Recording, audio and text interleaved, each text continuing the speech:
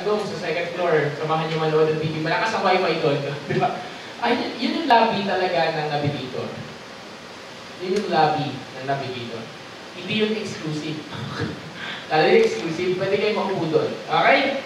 So, okay na. So, ready na kayo? Parang hindi pa. Ready na kayo? Yes! Haba na nga ng intro ko eh. Okay. Today, I'm going to share something that is really, I believe, nilagay ng Lord sa heart ko. And it's been a while na hindi ko pinapractice yung preaching ko. Kagabi na lang ulit. Okay? Yes, pinapractice ko po yung preaching ko. Hindi po ako tumatayo dito at basta dala nagkasalita sa inyo. Eh, pinapractice ko po yan. Unfortunately, natulog ako sa sala. So, nung nagising yung nanay ko, sabi na ginagawa ko, nagpa-practice mo. Alam mo yung parang feeling mo may kausap ka, may nagkasalita ka. Sino gumagawa nun? Yung tipo nagkasalita ka mag-isa, tapos kung pinakarinig sa'yo, hindi naman nila naiintindihan. Di ba? Tapos nila gano'n. Diba? Okay. So, what's so amazing with the message today is this. This is not you. Kahapon kasi, sabi ko, Lord, ano ba yung message ko today? Ano ba yung relevant para sa amin? Ano ba yung relevant para sa bawat isang pupunta sa araw na to? Para sa simbahan at para sa nangyayari. Ano ba yung, pag sinabing relevant, ano ba yung makaka-relate ka? Ano ba yung para sa'yo? Okay. Then, kahapon, kaya po, kailangan nyo mag-devotion. Kung hindi nyo alam marunong mag-devotion, I'll tell you, you do that. Patulong po tayo. Kahapon, normally, ginagawa kasi, nagbabasa ako ng mga devotions ko online. Yung mga pag-aaral ko ng Bible, sinusulat ko online. Binablog ko siya. So, chinek ko yung huling-huling devotion ko dun sa lumang-lumang vlog na gamit ko dati. Then eventually, may nakita ako, binabasa ko siya. So ito, akala ko yun yung huling-huling entry ko, which is this year lang. This year. Anong buwan? Hindi ko na maalala. January, February yata. This year lang. So habang binabasa ko siya, then na-realize ko, hindi ko napansin yung date eh. Hindi ko napansin yung date. Na-realize ko, akala ko this year lang siya, pero actually, pinost ko siya January 20, 2009. 9:15 ng umaga. Okay? Ayan o. Ito yan. Ayan yan. So what I'm going to share to you is something na nilibig sa akin ng Panginoon. Ilang years na yun? 8 years? More than 8 years ago. Meaning, Pastor, 8 years ago pa yun. Anong relevance niyan sa buhay namin ngayon? Yun yung makikita nyo. Sapagkat ang salita ng Diyos, laging relevant every day. Amen ba? Para ayaw nyo maniwala. Amen ba? Okay. So, sabihin sa katabi mo, ready ka ba? Ready na. Ready na. Okay. So, please open your Bible. By the way, ngayon yung conclusion ng 90 Days Challenge. So, palakpakan naman natin ang bawat isa ng 90 days. Okay, pagkalala, merong kasunod dyan. Okay? May kasunod dyan. Magantay kayo. Okay. Pakibusan po ang Bible niya sa Acts chapter 13. Okay, let's focus. Acts chapter 13. Verse 5 to 11. And I'm sorry to say that hindi ko talaga alam kung anong ita-title ko rito kasi walang title ko nung sinulat ko. Simple lang yung title pero I don't know kung it is applicable para sa atin. But let's read first. Sabi dito, laki yan. Sabi dito, okay. They traveled through the whole island until they came to Paphos. There they met a Jewish sorcerer and false prophet named Bar-Jesus, who was an attendant of the proconsul Sergius Paulus. The proconsul, an intelligent man, sent for Barnabas and Saul because he wanted to hear the word of God. Verse 8, but Elymas, the sorcerer, yun yung palayaw ni Bar-Jesus. Hindi po si Jesus yun ha, okay? Si Bar-Jesus, mag-iba po yun. Okay, but Elymas, the sorcerer, for that is what his name means, opposed them and tried to turn the proconsul from the faith. Then Saul, who was also called Paul, filled with the Holy Spirit, looked straight at Elymas and said, You are a child of the devil and an enemy of everything that is right. You are full of all kinds of deceit and trickery. Will you never stop perverting the ways of the Lord? Now the hand of the Lord is against you. You are going to be blind for a time. You will be unable to see the light of the sun. Father, may your word become relevant for us today sa sitwasyon po namin, sa puso ng bawat isa, and I want to believe you are about to do something amazing. We love you, Jesus. Amen. So, are you ready? Yes. Alam na rin. Are you ready? Yes. Okay lang. So, lahat ng gusto magsulat, sulat nyo na. Okay, huwag niyong kapangan na may lilitaw dyan na susulat kasi I think magiging mabilis to. Kaya ate dyan, dapat ito lang sa laptop. Magiging mabilis to. Okay? If you get something sa sinasabi ko, yun ang isulat nyo. Okay? Hindi ka robot, hindi ka computer. So, I encourage you, isulat mo. Kahit may video yan, hindi nyo pinapanood yung naka-upload sa YouTube. Okay? So, ano yung message natin today? There's this thing na tinatawag na, sino dito nakaranas ng ang dami-dami nangyayari sa buhay mo na parang wala nang tamang nangyayari sa buhay mo. Diba? Parang ikaw na lang lagi. Ang tawag namin doon, breaking. Sabi mo nga sa katabi mo, breaking. Breaking. Yung tipo, ikaw na yung binuhusan ng I'm going to use the term. Okay? Even though I don't believe in this term. Okay? Ikaw na yung binuhusan ng kamalasan. Alam mo yun, yung tipong naputol yung tsinelas mo, naulanan ka pa, tapos nanakawan ka pa ng bag, all in the same day. Okay? All in the same day. Okay? So, sino nakaranas na? Meron na, dito naman, naglalakad ka dyan, nadapa ka, tapos mo nagdapa, nakatapak ka ng ipon, di ba? Naglalakad ka ng ipon. Di ba? Hindi ka pa pinansin ng crush mo. Alam mo yan, all in the same day. Nakaranas ka na ba doon? Tanay mo yung katabi mo. Meron na ba? Yung tipong, pinagtitripan ba ako ng sitwasyon, yung tipong late na late ka na, pumasok ka ng trabaho, pumasok ka ng school or work, tapos traffic, ay una, wala masakyan, nung nakasakay ka, traffic, nung kumandar ba ayos, nasiraan yung sasakyan, late ka na nun. Okay. Alam mo yung natanong mo na ba minsan, bakit nagkasabay-sabay, bakit ngayon pa? Bakit ngayon pa, kung kailan malapit na ako, doon papunta doon sa destination ko. Bakit ngayon pa nagkaganito? Bakit ngayon pa nararanasan ko to? Bakit ngayon pa kung kailan maayos yung pamilya ko? Bakit ngayon pa kung maayos yung pag-aaral ko? Ngayon pa maayos yung trabaho ko? So on and so forth. Tanungin mo sa katabi mo nga, bakit ngayon pa? Ngayon pa, diba? Okay. Bakit ngayon pa ako na broken hearted? Kung kailan masaya na ako? Diba? Bakit ngayon pa ako umiiyak ako? Alam mo yung, bakit ngayon pa? Bakit ngayon pa nangyari sa akin? Ito. And this same question is the same question na tinatanong ko sa sarili kay Lord concerning sa nangyari sa church last weekend, honestly. And that is the question, Lord, bakit ngayon pa? Bakit kami nagkaganito? Meron kang promise, meron kaming goal bago matapos yung taon na to. Tapos pero parang ang nangyayari, instead na palaki, paliit. Alam mo yung gano'n? Lord, let's reach for 100. Pag sinabi ng Panginoon, makaabot tayo ng 100, are you going to say amen? Amen. Tingnan niyo, wala. Lord, bakit kayo? Diba? Ulitin natin. Okay, mag-reach tayo ng 100. Amen. Walang energy. Mag-reach tayo ng 100. Amen. Last time, 130 na, 20 pa na.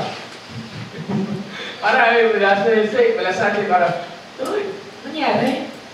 Sabi mo, 100, bakit 20? Bakit? Ano nangyari? Ba't ganon? Kasabay-sabay.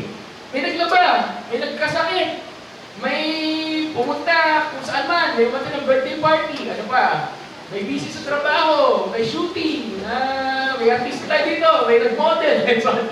Alam mo yung, bakit nagkasabay-sabay, di ba? Dito to.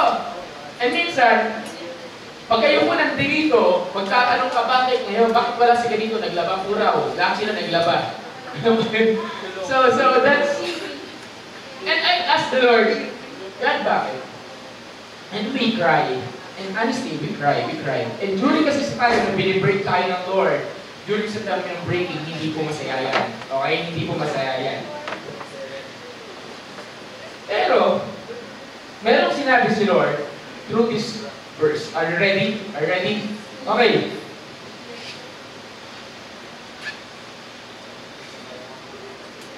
Let's start with this. Doon sa verse na yun. Doon sa verse na yun, sabi natin, sa verse 6, sabi doon, they traveled through the whole island until they came to Paphos. So doon lang doon, verse 6, they traveled to the whole island of Cyprus until they came to Paphos. Hindi na nakalagay dyan, pero yung whole island na yan, Cyprus po yan. Okay. Ano yung island na Cyprus? Are you aware kung ano yung island na Cyprus? Kung saan siya sa mapa? Hindi ko alam kung saan siya sa mapa. Okay. Ginamit niya na lang. Okay. Ayan.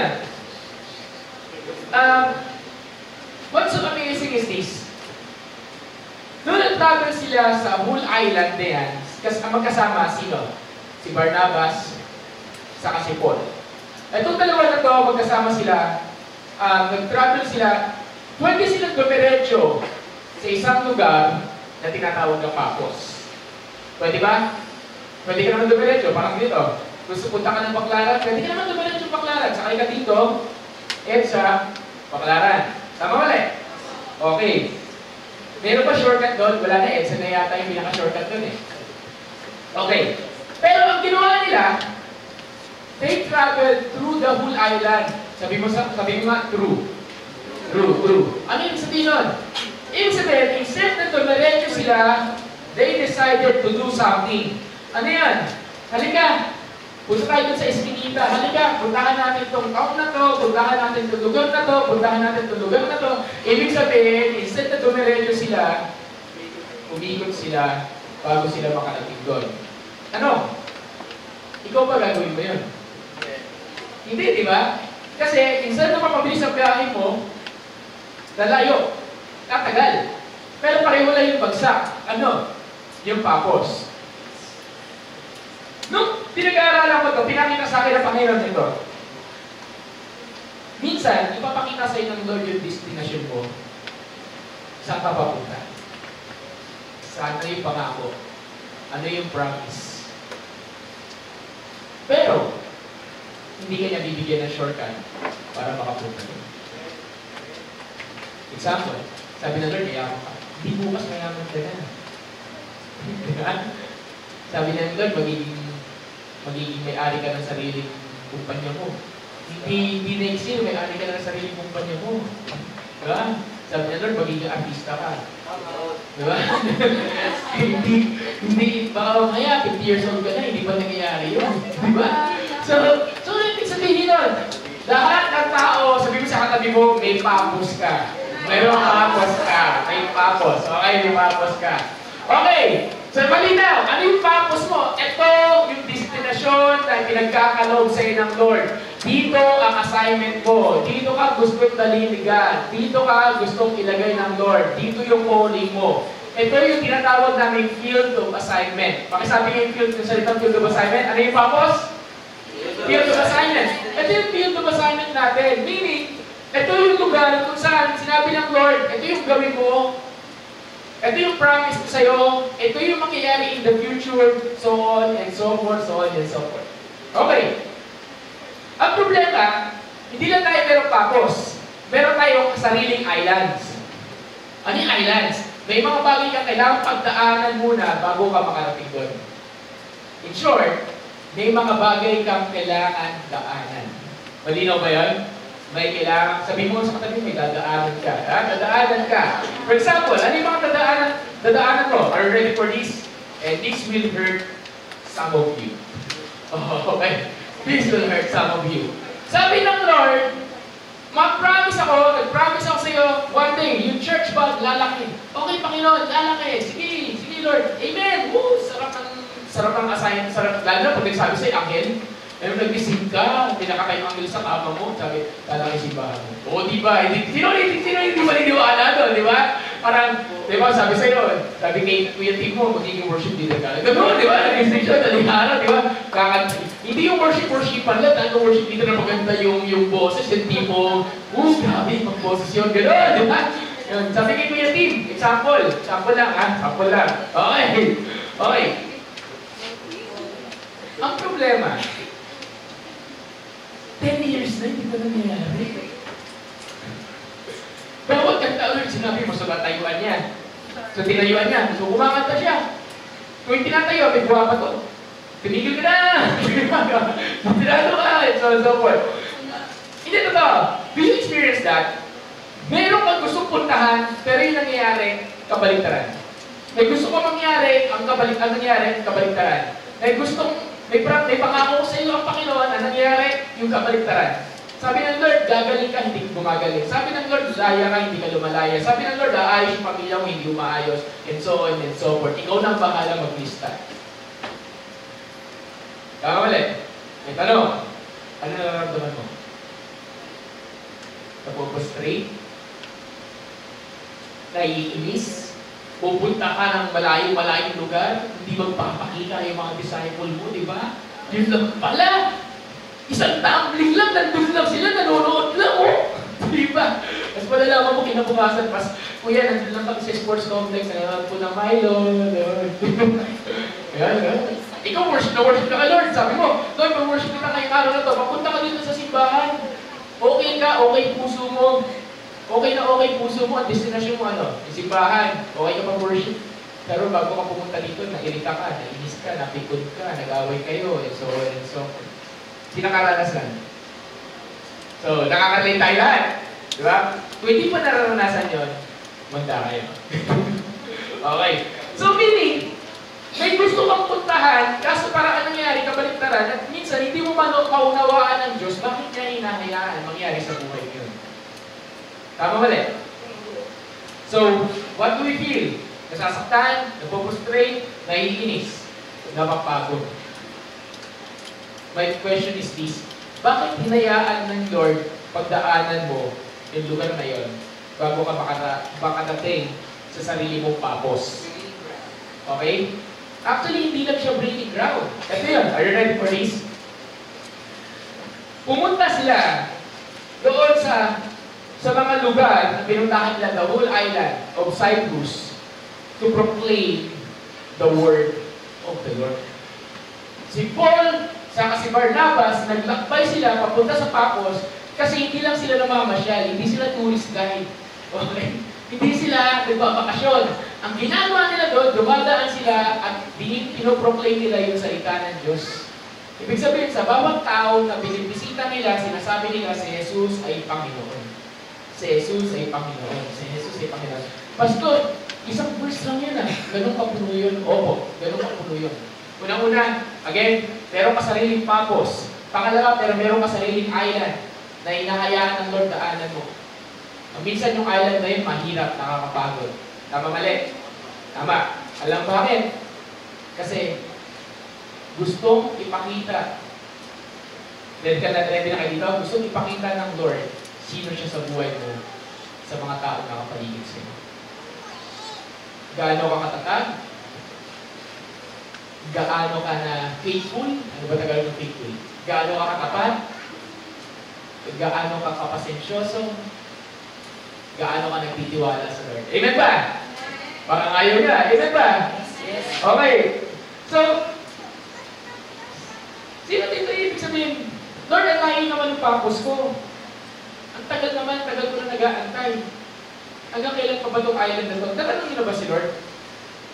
Kailan darating yung pangako niya sa buhay mo? Kailan siya mangyayari? Kailan makikita? Kailan mo lalakaran? Yung ganito. Ito. Kailan mo lalakaran na? Nandun ka na. Nandun ka na sa papos mo. I'll tell you the story. Doon nagsisimula itong church na nilalakaran namin yung island namin. Ano? UP Diliman, literal, we go around.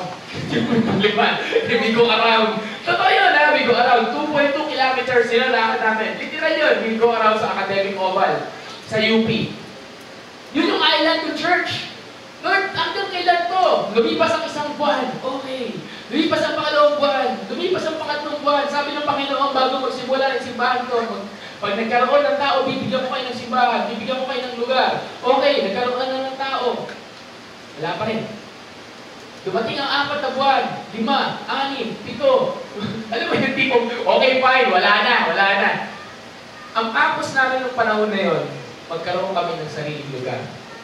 Magkaroon ng simbahan ng maayos na lugar, na may bubong, na may pader. Kasi humingi kami sa Panginoon, Lord, bigyan mo kami ng bubong. Binigyan niya kami, literal may bubong, pero open area. Ito to, nag-worship kami, nakikita ng mga tao.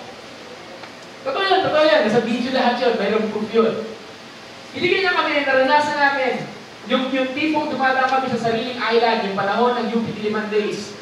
Dumadaan kami, naranasan namin, naulanan, naiyak, nainitan. Sayang, hindi ko na-research yung habang nag-worship, nagpapaypay.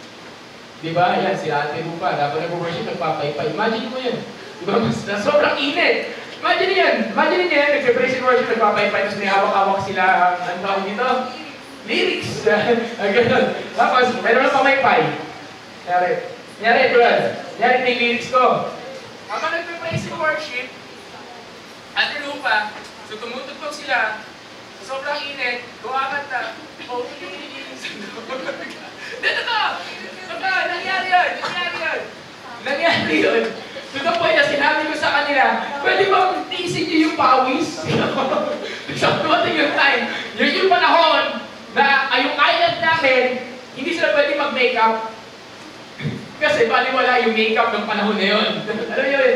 Dito ba? Ito yung mga panahon kung saan hindi namin alam kung ano yung dadalhin ng weather. Ito yung panahon na hindi namin alam kung uulan, kung babagyo, o aaraw, o may pupunta, may darating ba, may mawawala, may pupunta, pero umuwi. Alam mo yun, gano'n. Nangyari yun. Nandun na umuwi. Kasi na bad trip, hindi niya kami makita. Nangyari yun. Nangyari yung mga bagay na yun. At ito yung mga panahon na tanong ko sa Panginoon, bakit? Ikaw ba? Tarimay na kami mo nga, bakit? Bakit? Natanong ako. Ready na kayo dito? Natanong ako. Natanong mo na ba sa Panginoon, bakit? Bakit ang tagal ng purpose ko? Diba? Ang tagal ng promised land ko. Ang tagal ng destination ko. Ang layo. Umabot yung 7 months, wala pa rin. Umabot yung 8 months, wala pa rin. Umabot yung 9, 10, 11, 12, wala pa rin. Nag-anniversary na kami sa UP. Isang taon na parang Panginoon. And ngayon, sasabihin mo sa akin, Pastor, gano'ng tagal ka wala pa yung pangako ng Lord, gano'ng ka natagal nag-aantay? Pastor, 1 week pa lang. Diba? Gano'ng katagal ka na nag-aantay? Baka mamaya, sadali ka pa nag-aantay. Pero, naunawaan kita, kung 30 years old ka na, single ka pa rin. Naunawaan kita kung 60 years old ka na at wala ka pang binubuo ng Panginoon yung mga partner in life. Okay? So, mga kabataan, pwede lang kayo magka-crush after 25 years old. Okay? Crush na.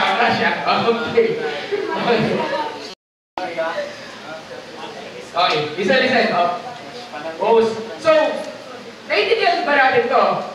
And I hope you're receiving something because the Lord is teaching us. So bakit kami hinayaan ng Panginoon dumaan sa sarili naming island bago kami makarating sa sariling purpose namin? Ito po yung usapan. Kasi, pinoproclaim nila Apostle Paul sa Barnabas ang word ng Lord sa bawat lugar na daanan nila. Ano ginagawa nila? Pinoproclaim. Ano ibig sabihin ng pinoproclaim? Inaayag, sinasabi, dinideklara, sinishare. Pinaparating. Ibig sabihin nun, they let the people know si Jesus ay Lord. Si Jesus ay Lord. Alam niyo po ang ginawa namin sa loob ng isang taon doon sa UP? Dineclare namin si Jesus ay Lord. Ito yun.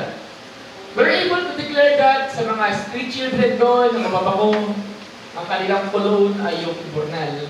Okay, dineclare namin yan doon sa mga nagbebenta ng ice cream doon. Dineclare namin yun doon sa mga tao nandun. Hindi na to. This is the story. Doon sa UP. Dinagay kami ng Panginoon doon na minsan naiisip ko na lang na, Lord, kaya kami nandito siguro para sa kanila. Alam mo bakit mo dinadaanan yung mga dinadaanan mo sa panahon na to? Kasi may mga tao doon na kailangan marinig ang mensahe ni Jesus. Kaya ka nandun sa sitwasyon yun. Kasi hindi ka makakarelate sa sitwasyon nila kung hindi mo dadaanan yung mismo kailangan nila. Pwede tanong ka, Lord, bakit mo hinayaan mangyari sa akin to? Kasi one day, may tao kung makikilala, nasasabihin mo sa kanya, alam mo, dinaanan ko na yung pinagdaanan mo, pero nalagpasan ko sa tulong ng Lord at kaya mo rin nagpasan niya sa tulong ng Lord. Amen ba? Pwede bang palakpakan natin ito ng Panginoon? So, may question ako. Naranasan mo na ba yun? Na dumaan ka sa isang bagay na hindi mo nauunawaan bakit hinayaan ng Lord, ma-break ka ng sobra-sobra, nadurog ka na, alam mo yun, nabasag ka na, dinurog ka na, inapakpakan ka pa, pinauterize ka pa, wala nang tira sa'yo. Nasubukan mo na yan? Subukan mo na yan? Bakit mo nasubukan yun? Kasi hinayaan ng Panginoon yun kasi may gusto siyang gawin through you. Sabi mo sa katabi mo, may gustong gawin si Lord. Hindi sa buhay mo, ano yan? Through you. Ang bawat karamihan dito, okay, hindi man lahat, pero I pray lahat. May kanya-kanyang storya. Tatayo ka dito, may kwento ka. Kasi kung may kwento ka, may kwenta ka. Hindi totoo. Pag may enkwentro ka, ito nangyari, pag may enkwentro ka sa Panginoon, may kwento ka. At kung may kwento ka, meron kang kwenta. Bakit? Ibig sabihin may silbi ka. Meron kang purpose, may dahilan ka. Kahit ang pinakamasamang bagay na nangyari sa buhay mo, pwedeng gamitin ng Panginoon para sa kadakilaan mo. So bakit nangyayari yun? Bakit umiiyak? Bakit nag-broken hearted? To proclaim the word of the Lord. Amen? Bakit, Pastor, dumating yung tayo, wala na makain? Kasi isang araw, you will proclaim the word of the Lord.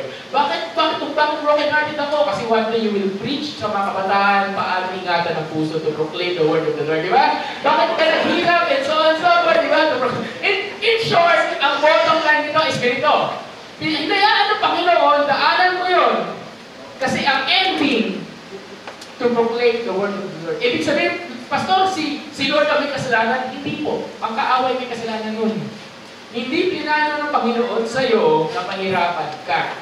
Hindi pinano sa'yo ng Lord na wala ka, ay, anak ka ng Panginoon, tapos sabihin niya sa'yo, ayun, saya-saya ako, hindi ko nakikita anak ko, nagbubulog na, ano? Kung ikaw magulang, matutuwa ka ba? Hindi ganun si Lord. Naranasan ko, alam niyo yun, naranasan ko paano hindi makakain, naranasan ko paano maglakad papuntang Bible study, naranasan ko paano mawala ng bahay, and so on and so forth. Marami akong naranasan. Bakit hinayaan ng Panginoon daanan ko yun? Para mangyari itong ganito, to proclaim the word of the Lord. Kung hinayaan ng Lord, lagpasan ko, sabi ko sa katabi ko, malalagpasan mo rin. Okay? Pero, so ready na tayo? So, may natutunan kayo? It's an encouragement. Sabi mo sa katabi, makakarating ka rin? Makakarating ka rin. Sa purpose mo. Okay? Ano yung purpose? Yung destinasyon sa kang gusto dalhin ng Panginoon. Para sa mga estudyante, ang purpose mo, ready na kayo? Para sa mga estudyante, ang purpose mo ay yung magtapos. Okay? Yun ang purpose mo. Magtapos. Diba? Okay, magtapos sa pag-aaral, hindi magtapos ang kinabukasan. Okay ba yun? Okay, yun ang purpose mo. So saan nagkakaunawaan tayo? Amen ba? Okay. So, pero meron pang nilibig ang Lord dito na secret. Hindi naglakbay mag-isa si Barnabas, hindi naglakbay si Apostle Paul mag-isa. Meron magkasama sila. Ilan sila? Dalawa. Sino sila? Si Paul, saka si Barnabas. Sino ba si Paul? Si Paul, sa Acts chapter 9, if you're going to read, mamaya, wag ko na Acts chapter 9, wag ko na. Okay, if you're going to read si Apostle Paul, ang tawag sa kanya ay Saul, at sa mga hindi po nakakalimutan yung istorya, siya po ay isang terorista. Dito to, terorista, nagte-terrorize ng Christian. Ano ba tawag sa nagte-terrorize? Terorista. Okay, di ba? Tama eh. Di ba? Nagkakos ng terror. So, kung yung katabi mo nagkakos ng terror, terorista yan.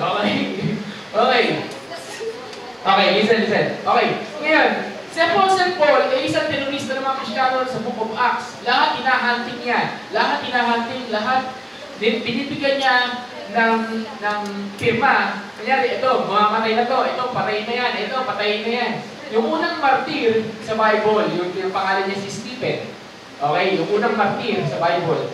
Sabi dun sa Bible, nung binato nila si Stephen, kasi dati, ang death penalty is stoned to death. Kailangan patuhin ka ha. Makita mo yun, no? Mamamatay yung tao, binabato mo. Diba?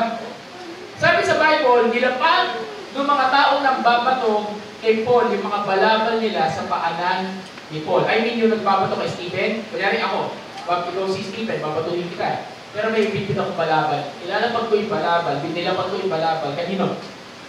Kay Saul. Ang kanyang pangalan ng unang panahon ay Saul. Si Saul ay isang terorista ng Kristiyano. At ito ang study. Ready kayo na dito? Kung sino yung nang-abla. Okay? Kung sino yung nagsabi, itong tao na to, kailangan yung nag-accuse. Ang tagal nag-accuse po? Akusa. Ayun. Kung sino nag-akusa, at napatunayan na itong tao na to ay guilty dun sa accusation na pinigay mo. Pinyari, ako nag-accuse, sinabi ko si Bao, yan, may kasalanan, at napatunayan guilty siya. At kailangan siyang patayin. For example, alam niyo, yung damit, ilalapag ko doon sa taong nag-accuse.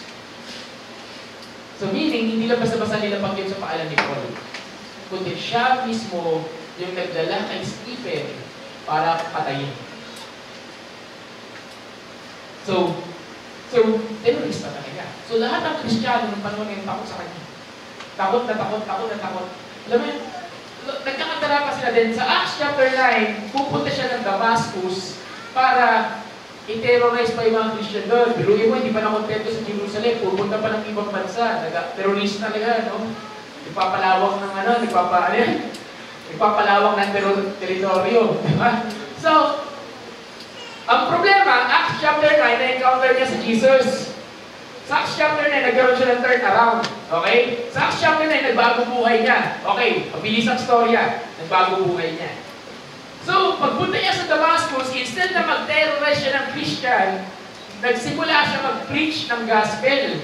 So, yung mga tao, kilala siya eh. Narinig na yung storya niya. Uy, pupunta daw si Saul dito.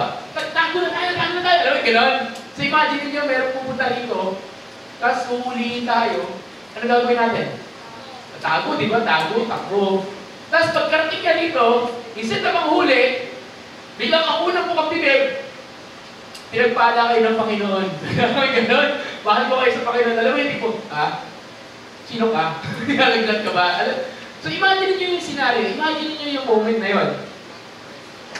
So, instead na mag-terrorize ang ginawa niya, Apostle Paul, anong ginawa niya? Nag-proclaim ng gospel.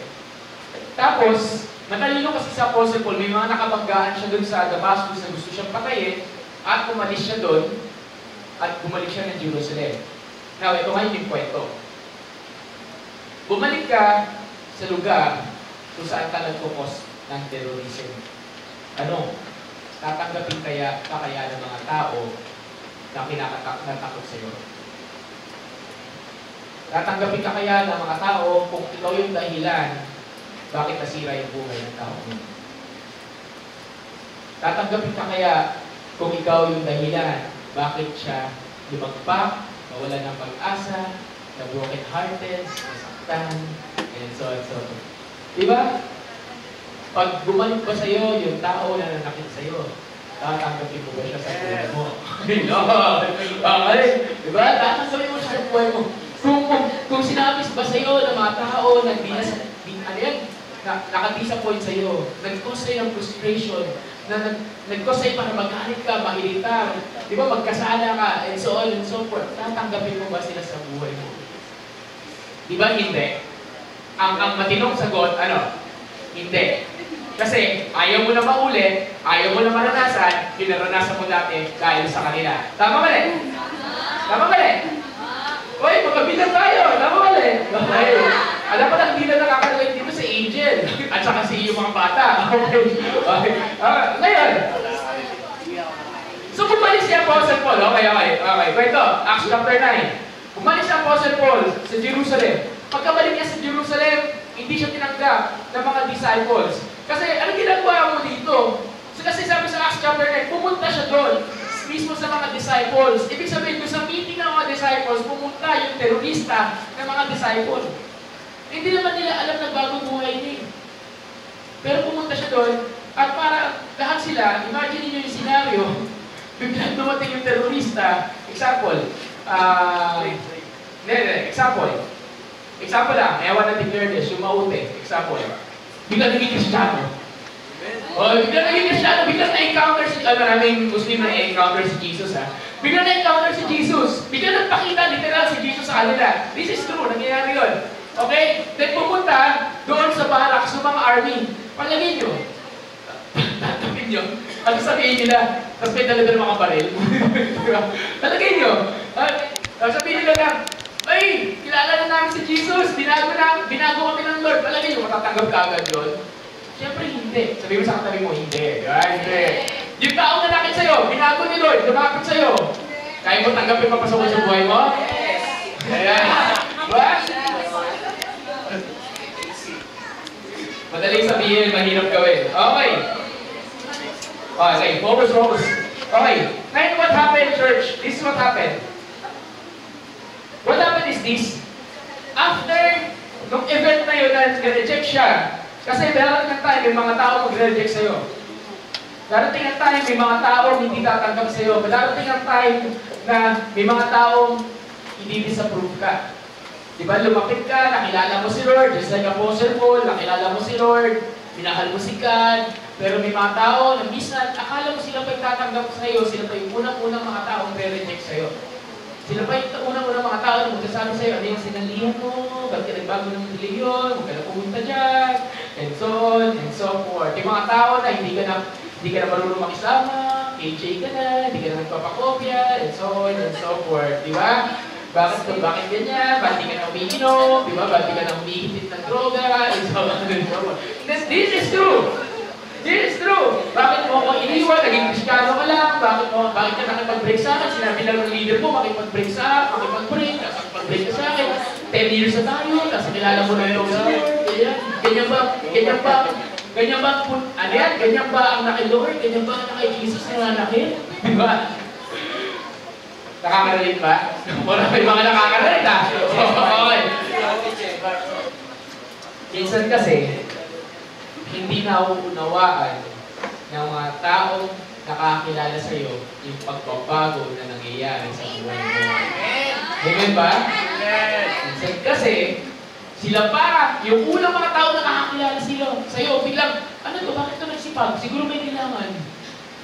Tapos nagsipag ulit, siguro may kailangan ulit. Ito may gano'n. Tapos nakasagot ka lang kasi wala namang perfecto eh. Kasi pasagot ka. Ayan pa yung yan pa yung church, yan pa yung nag-Bible study. Gano'n. Hindi totoo. Tama mali. Tinitingnan nila yung maling magagawa mo, hindi pagbabago nangyayari sa'yo. Tama mali. Ganito naranasan ni Apostle Paul. So naranasan niyo ba yung naranasan ni Apostle Paul na rejection? Pero pwede pong sabihin mo sa katabi mo, do not worry. Don't worry. Alam bakit? Kasi sabihin mo sa katabi mo, you got a friend. Yan! You got a friend. Sino yun? And that friend, pumasok sa pangalang Barnabas. Yun! Barnabas. Lahat ng Kristiyano, lahat na nagmamahal kay Lord, kailangan niya ng isang Barnabas. Sabihin mo sa katabi mo, kailangan mo ng Barnabas. Yan. Wait lang, linawin natin. Wait lang. Listen. Sabihin nga natin, Barnabas. Okay, baka may sabi, kailangan mo ng Barnabas, ha? Okay. Hindi po Barnabas. Barnabas. Letter N, hindi R. Okay, malinaw? Sino si Barnabas? Ito yung nire-reject na si Apostle Paul. At ito yung lumapit kay Paul at sinabi, inakbayan. Siguro ito lang, akin lang to, hindi nito mapabasa sa Bible. Pero ito yung maaaring lumapit kay Paul at inakbayan siya. At sabi, halika, okay lang yan. Punta tayo doon, balik tayo doon. Ako bahala sa'yo, ako magpapaliwalag sa kanila. Nakilala mo na si Jesus. At si Barnabas, yung nagsabi sa mga disciples, mababasa niyo sa Acts chapter 9, doon pa rin, siya nagsabi na, binago na siya ng Panginoon. Sa totoo lang, ginamit siya ng Panginoon para i-preach yung gospel sa Damascus. At yung mga disciple, okay. So, sino yung Barnabas mo? Ito yung tao na papadala sa iyo ng Panginoon para mag-stand sa tabi mo sa kabila ng hirap na pinagdadaanan mo. Ito yung tao na sasabihin sa'yo, huwag ka mag-alala, mahal ka ng Panginoon. Ito yung tao na laging i-uplift yung heart mo, i-encourage ka, ipag-pray ka. Ito yung tao na magsasabi sa iba at magpapaliwanag na tama ang ginagawa mo. For example, dito po. Okay, may nato na kayo? Dito po, tulad dito. Tuwing may mga retrito kung ano man, labas, overnight, ang lagi ko sinasabi sa mga leaders dito, kausapin niyo yung parents. Kasi, kung mga kapatid, hindi po natin kaaway yung mga parents dito. They are our friends. Amen ba? Amen! Amen! Amen! Amen! They are our friends. Kasi minsan yung tipo, Pastor, hindi ako pinayagan. Stand firm ka lang. Pero, akin na, usapin ko. Alam mo, gano'n? Dami dito parents sa kinausap. May mga parents dito na, ano kailangan sa ano po? Ano ganito? Hindi to. Nakakatakot kung mausap na magulang, lalo pag pinagpapaalam mo. Pero kung alam lang ng mga magulang kung ano tinuturo dito, siguro sila pa mismo magdadala sa inyo dito. Amen ba? Ngayon, ang Barnabas mo ay yung tao na handang mag-speak in your behalf. Kadalasan, yan yung mga leaders nyo. Yan yung mga life leaders nyo.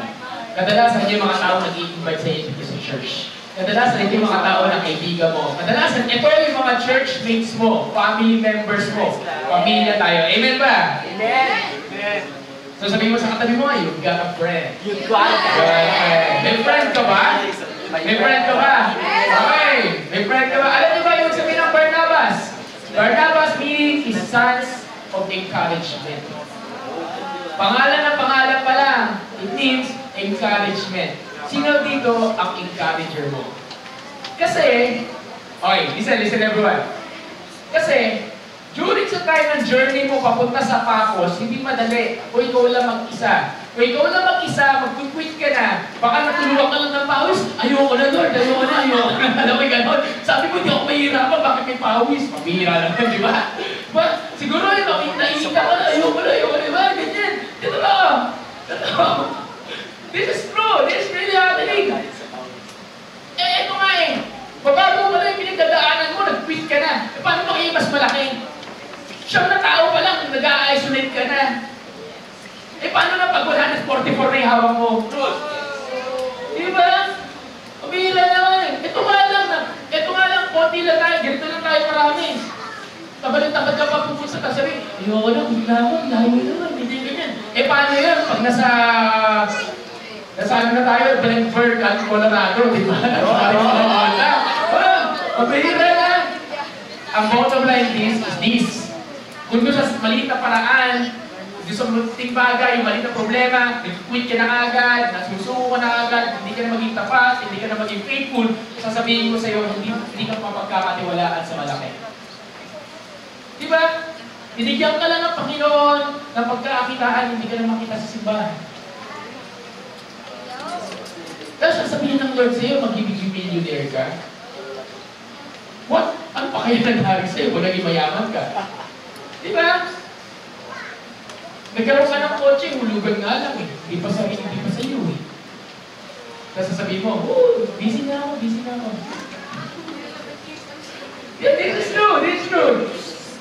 Alam niyo, ginagawa ng isang Barnabas, listen.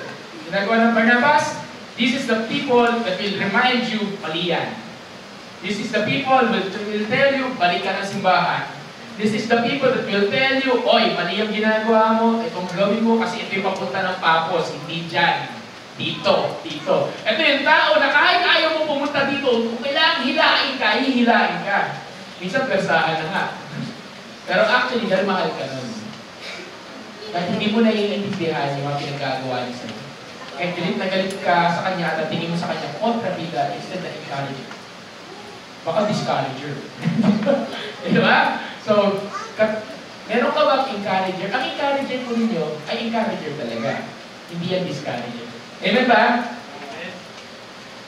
Ang Barnabas po natin, hindi po kontrabida ng buhay mo. Pinadala yan ng Lord para sa panahon na nahihirapan ka na, may pwede kang kapitan. Pinadala yan ng Panginoon para sa panahon na hindi mo na kaya maglakad mag-isa, kukunin niya yung kamay mo at sasabihin niya, hindi ka, akbay tayo. Dapat tayo ng sabay. Amen ba? Amen ba? Wala tayo. Okay. Okay. So, amen ba? Amen! So, may tanong ako. Papunta ka sa sarili mong pakos. Meron ka bang Barnabas? Meron! Ano yung katabi mo? May meron ka bang Barnabas?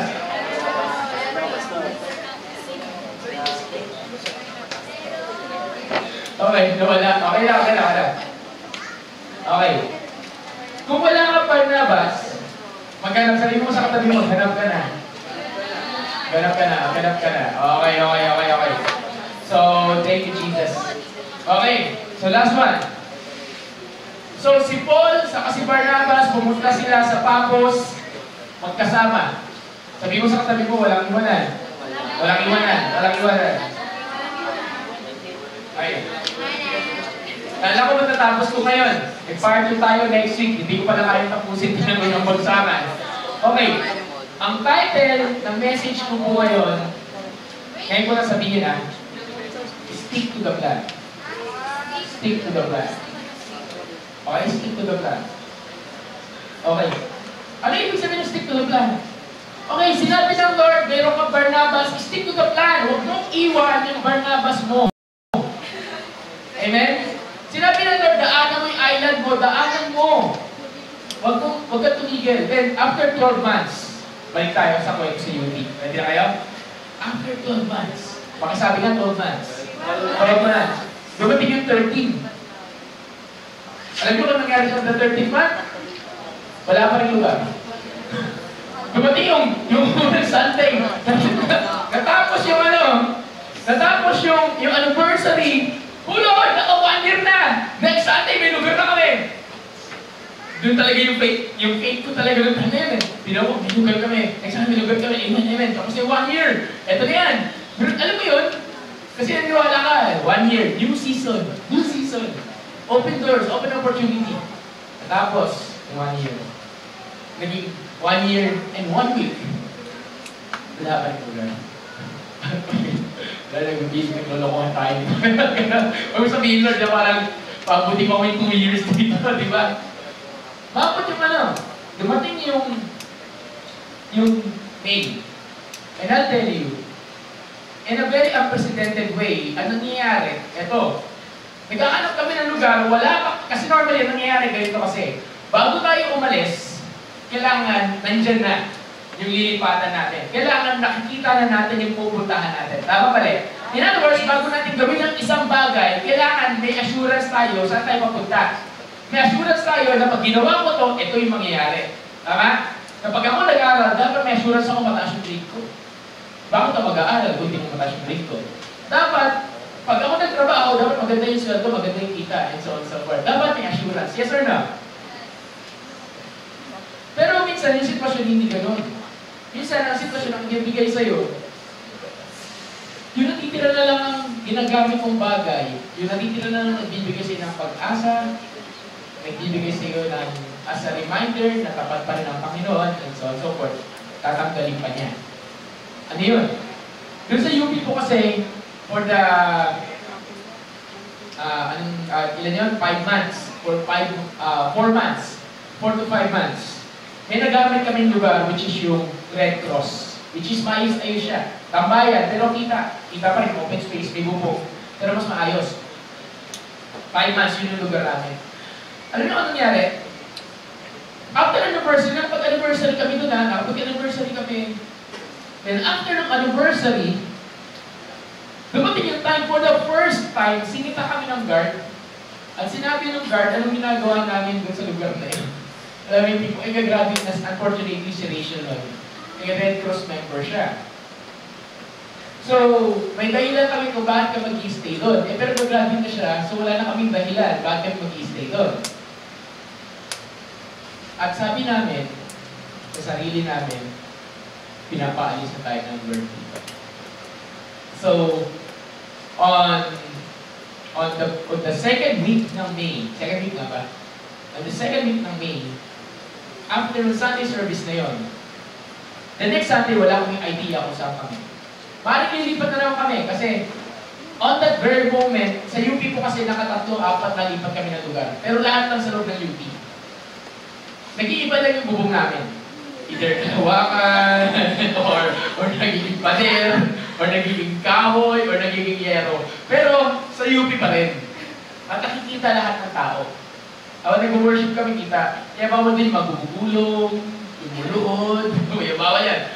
Ngayon, after that, sabi Lord, paano to? Paano kami? Tinanggal niya yung natitirang pag-asa namin. And that time, minsan, pag tinanggal na pa kayo natitirang pag-asa, may pagtatanong na. Bakit?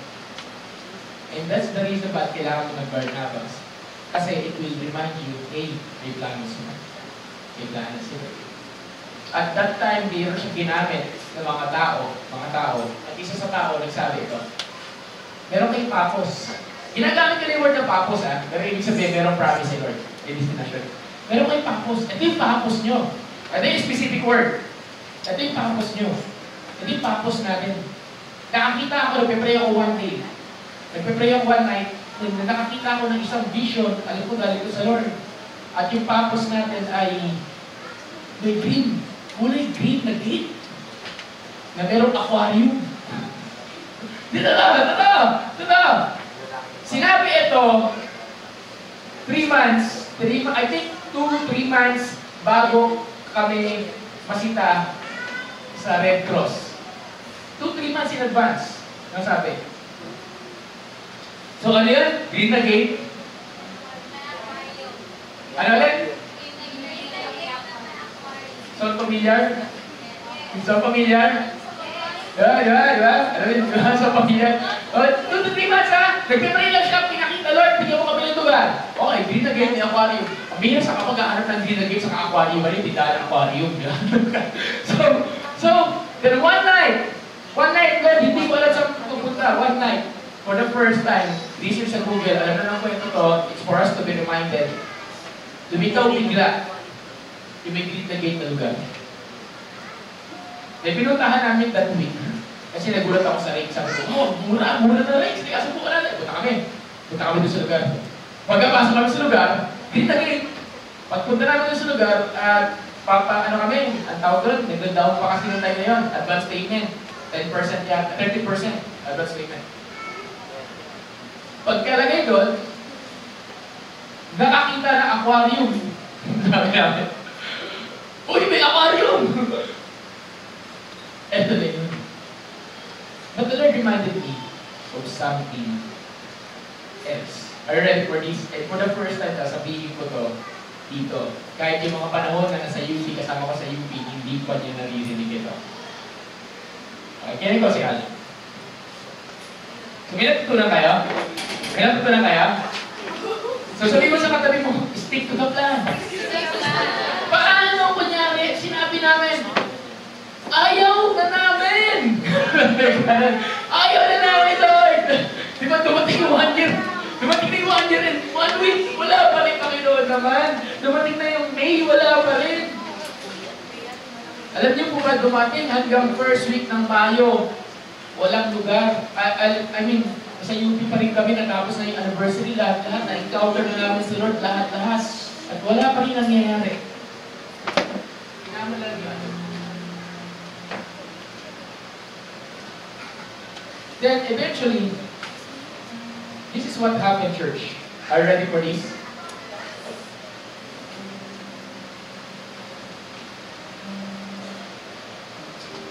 Dumating biglang lumitaw yung papos, which is yung navigator. Yun yung papos. Lugar na papatunguhan, pero literal lang pinakikot kami. So, nakakaintindihan tayo? So, maaaring iba yung papos mo. Iba, ito, I'm talking just ng literal na lugar sa istorya ng church natin. Pero bawat isa sa atin dito, may plano si Lord. May gusto siyang ibigay sa iyo na pangako niya sa buhay mo. Ano yan? Sariling bahay ba? Ano yan? Pagkabuo ng pamilya? Ano yan? Answered prayer or so on and so forth. Ikaw lang po ang nakakalang sa kasya. Pero ito sasabihin ko po sa inyo. Paggaling sa Panginoon, at pag sinabi niya, I can sense your presence ng Lord right now. Pag galing sa Panginoon, pag sinabi niya, sabi mo sa katabi mo, mangyayari. Mangyayari, mangyayari. Walang makakapigil. Tulad na sabi ko na dati.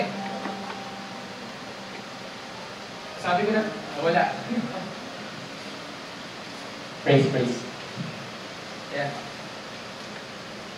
Hindi na ako dyan. Okay. Yan. Basta wala. Yan, okay na. Hindi na ako mo, hindi na ako. Okay. Yan, okay na. Sige. Okay.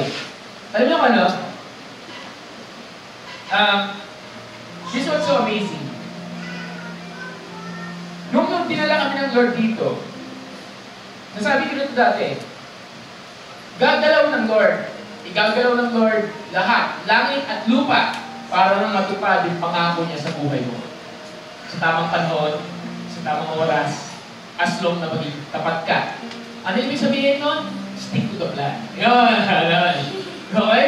Hindi yung tipo, Panginoon, hindi ko naman nakikita yung promise mo. Ayoko na, quit na ako. Hindi gano'n. Huwag gano'n. Yung pastor ko, nababrasin ako sa mga pinagsasabi niya, sa mga pinagagawa niya, na-stress ako, so fit na ako. Hindi gano'n. Hindi ka nag-stick to the plan. Di ba? Yung leader ko, hindi ako nakuunoon. Lagi na ako napapagalitan. Ayoko na, di pa na ako ng church. Hindi gano'n. Ilas na ako. Hindi gano'n. Di ba?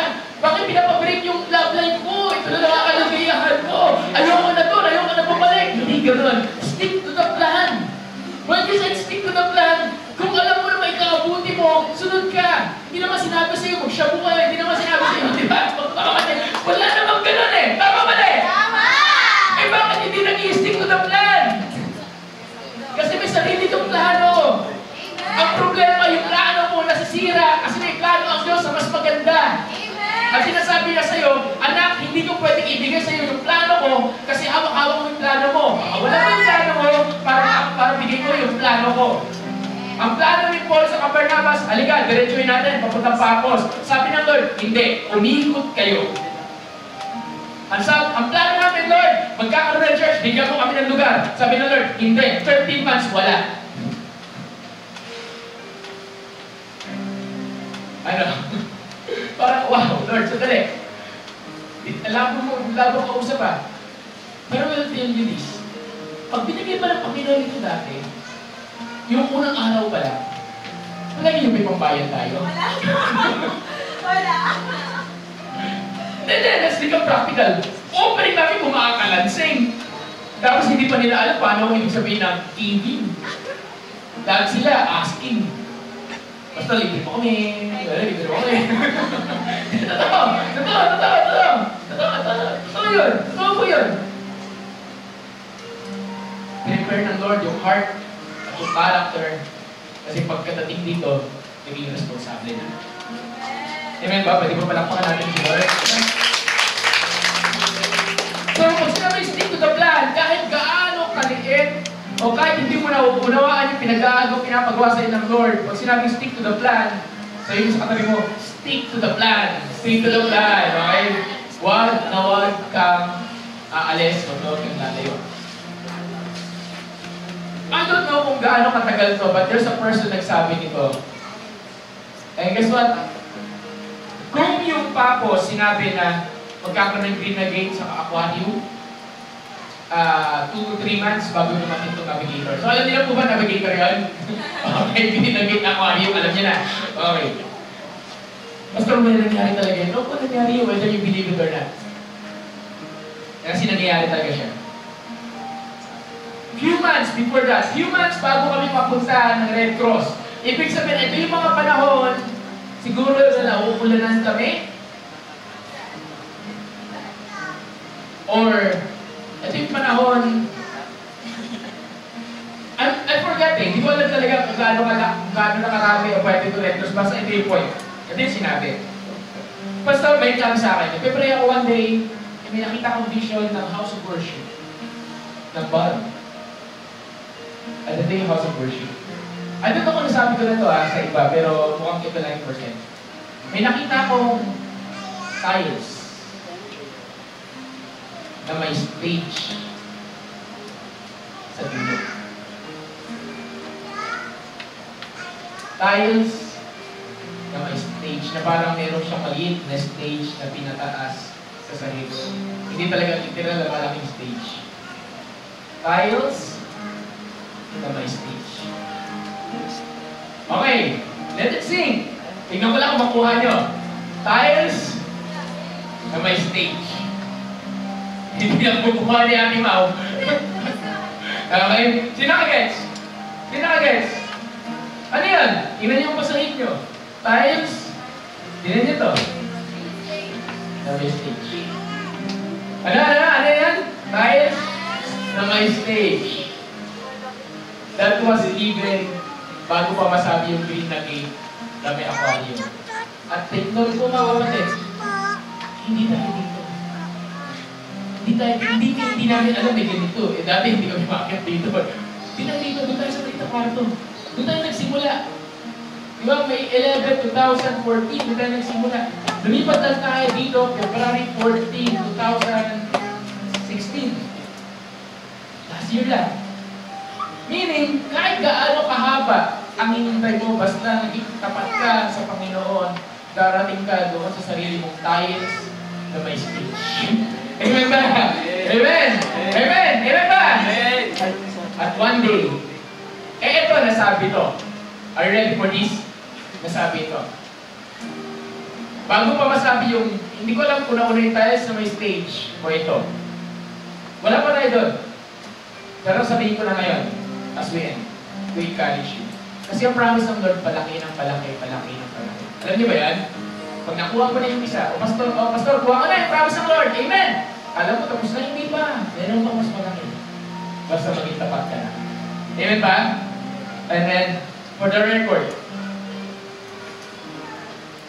kumain kami ng unang-unang beses ng in olyo kayo sa Tom Yum, sa Eton Centuries. Alam niyo yung Eton Centuries. Okay? Kasi sabi ko, tawag ko doon, let's claim the land. Claiming the land. Kasi sabi sa Bible, kung saan yung apakan ng paa mo, ayan lugar na yan, ay bumapa sa iyo. Sabi sa Joshua. Wherever you set your foot, that place will be yours. So kami, nilakaran namin yung lugar at pinipray natin. Pinipray ba natin? O hindi? Hindi ko alam eh. Ganun lang. That was December 2013. Bakit? Kasi bago po yung December 2013, I think it's somewhere in September or October of 2013, during our worship service sa open ground. Konti lang kami. Worship service, ganito. Open ground. Something happens. Something supernatural. May nangyari kakaiba, mahirap ipaliwanag. Hindi ko na susubukan paliwanag, baka mawituan kayo sa amin. Pero, something happened. At pinakita ng Lord doon uli sa isang tao na doon sa lugar na yon, yung word na Eton, parang hindi na makikita yung house of worship. Alam niyo ba ano meron sa Eton Centuries? Sa Eton Centuries po, meron doon yung tinatawag na The Elements. The Elements ay isang malaking convention hall. Mas malaki pa sa Kia Theater. Hindi siya pababa, pangkaba siya. For the record. One day, this is what I believe. Nanginginig ako. This is what I believe. One day, papanoorin natin to. Itong mismong service na to. Itong message na to. Doon mismo sa lugar na yun. Isa at amen. Pwede ba tayong tumayo? So, pwede ba natin palakpakan ng Panginoon natin? So, may tanong ako. Maaaring natatagalan ka sa sarili mong purpose. Maaaring nakaka-discourage. Maaaring minsan ayaw na, pagod na ang pastor. Isang verse lang yan ha. Isang verse. Actually, kalahati lang ang verse yun. Tatapusin natin ito next week. Pero ang laman, di ba? Yun ang nangyayari pag pinag-aralan mo yung word ni God. Ang dami mong nare-realize, ang dami mong natutunan. So sabi mo sa katabi mo, aralin mo sahin mo, di ba? Pero gusto ko lang kayo i-encourage. Habang sinasabi ko yung purpose kanina, did you felt something burning in your heart? God, ako din. I want to arrive. Gusto ko maka-arrive dun sa destination ko. Minsan, Lord, bakit nung papunta ako? Bakit parang pa-atras ako? Lagi tatandaan ito. Ang araw, ang buhay na araw, bago lumipad yung araw, kailangan mo nang i-atras. Bago siya lumipad. Tama mali? Bakit na-atras ka ng Lord? Kasi nire-ready ka paliparin. At mas malayo ang atras ng bow, mas malayo ang lipad ng araw. Bakit? Parang baliktad nangyayari. Baka kasi, malayo kasi yung pupunta. So, pwede bang stick to the plan? Sabihin mo sa kapatid, stick to the plan. And have a friend. Amen? Amen?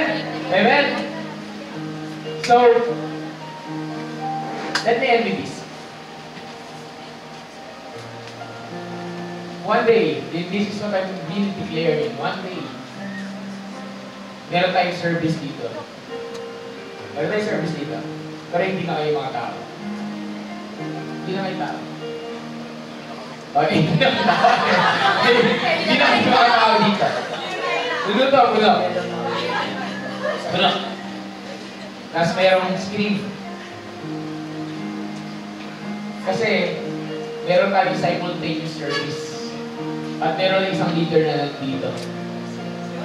Kasi meron pa dun sa, meron pa dun sa Kia Theater eh. Tapos yung nagbi-preach sa Denver, Colorado. Diba? Hindi! Tapos yung meron pang praise and worship na sa New York, USA. Ano yung sabihin na? Do you believe that? Yes! Gusto ko kayong i-encourage dito.